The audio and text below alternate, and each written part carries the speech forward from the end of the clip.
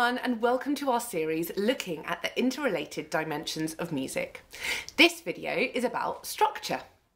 Structure is how we describe the order of sections in a piece of music.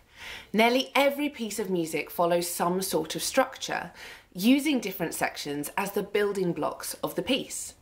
Here are some ways that we can tell if we have a new section: a new melody, a new rhythm, perhaps a new key, a new tempo, new lyrics, different instrumentation, or a change in dynamics.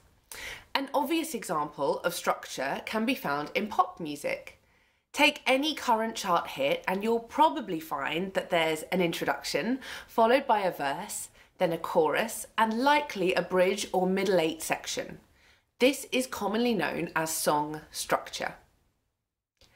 In classical music, different structures are known as forms, which we identify by using different letters. The main structures that we see are binary form, ternary form, sonata form, which is similar to ternary, but the repeating A section is slightly different, and rondo form.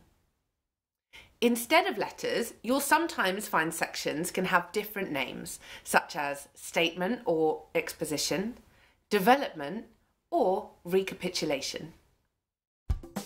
Thank you so much for watching. If you have any questions, leave them below in the comments where we can get back to you. You can also subscribe to this channel so that you don't miss out on future videos. If you want to see more activities and resources, you can head to minortomajormusic.co.uk.